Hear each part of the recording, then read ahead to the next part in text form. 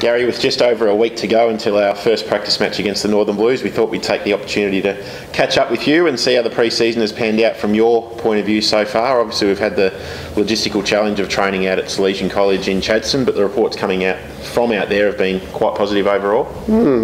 You're right, Sammy. Obviously, we've been pretty lucky to get Salesian College, as you mentioned. Here the ground's going really, really well. So, in an ideal world, yes, we would like to be back here, but we know it's going to be for long-term benefit. So really, the boys have bought in, which is a big thing, because some of them do have to travel from the other side of the Westgate Bridge and fight the Monash freeway traffic and all the other things that come with obviously getting through the city on a late-ish afternoon 3 times a week. But we've really enjoyed it. The first-class attention that we've got from the college, we're really appreciative of that.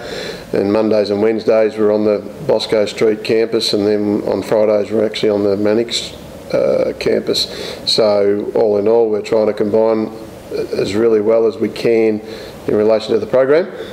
We've got certainly able to use the ground up and down the middle, which is always a positive, and we've got goalposts up. So yeah, all in all, I think from the facility wise it's been really good.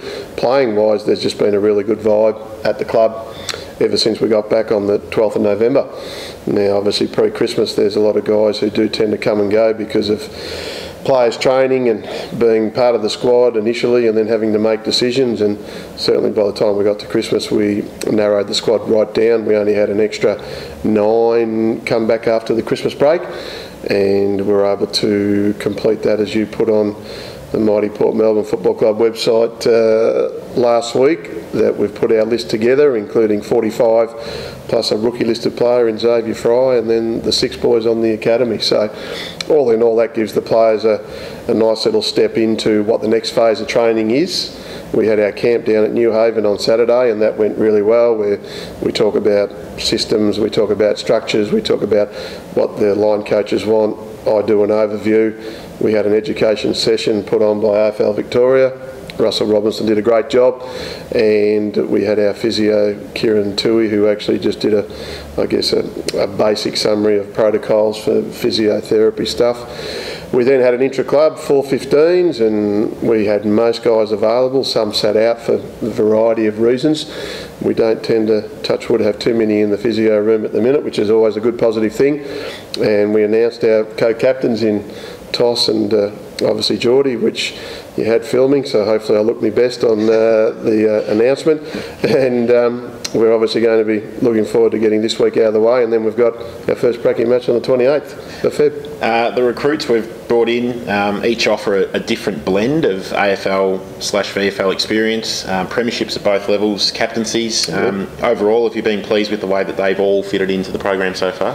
Yeah, I have, and look, it's difficult at this level to get your full squad able to be together at one time, and we do a lot of selective recruiting, and some of the recruits that we're able to nail didn't really make their, decisions known until very late prior to Christmas. But the news of getting Ben Jolly and of course Jared Blair virtually, I think it was the Friday before Christmas, was really encouraging. Tommy Goodwin was locked away pretty early on, but even guys like Dion Johnston and Matt Signorello and those sorts of guys, they all probably were a little bit later. Even Jake Gasper didn't really come until the last session on December 19. So they've been really good. They've bought into everything thus far.